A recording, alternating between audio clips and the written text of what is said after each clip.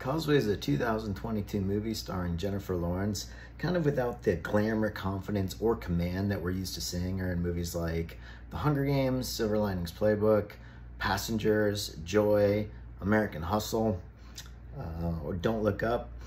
She plays an engineer in the U.S. Army who's serving overseas in Afghanistan, who suffers a traumatic brain injury and is sent back home to New Orleans to recover, all with the intent of getting back to deployment, of being overseas so she can be with her service people.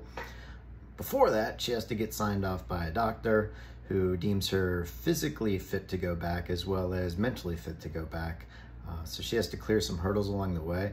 Because she suffered this traumatic brain injury, she cannot use her brain. She cannot do a lot of the decision making that she was able to do earlier.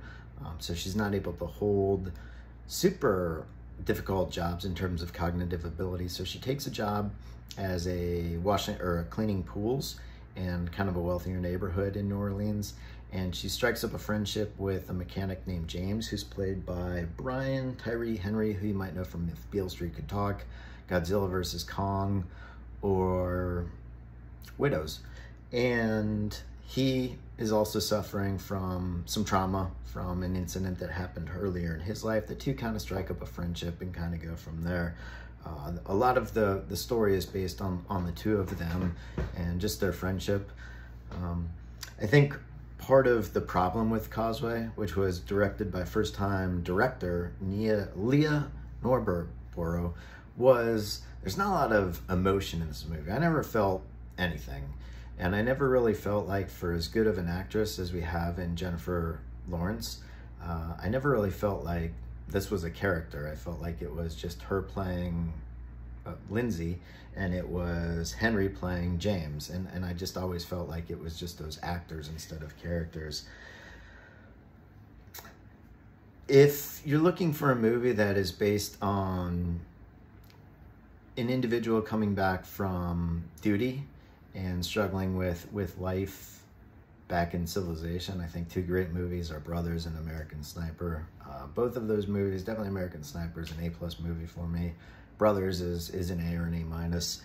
That one's starring Tobey Maguire and Jake Gyllenhaal. I appreciate this movie for the quietness. It didn't really go down the path that you would expect it to go, but at the same time, it didn't really go down a whole lot of paths. It was very dry. It was very just unemotional.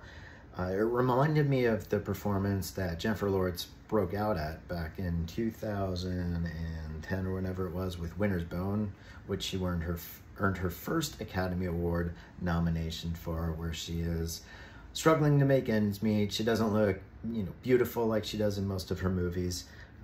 So if you're interested in seeing a movie with her kind of toned down, that's a fantastic movie. Kind of just like, just a person on the street, a person, you or me, kind of going through life. That's a really good movie to see. And as a whole, I give this movie like a 73%, 73.5%. So it was definitely lacking. Probably don't recommend it.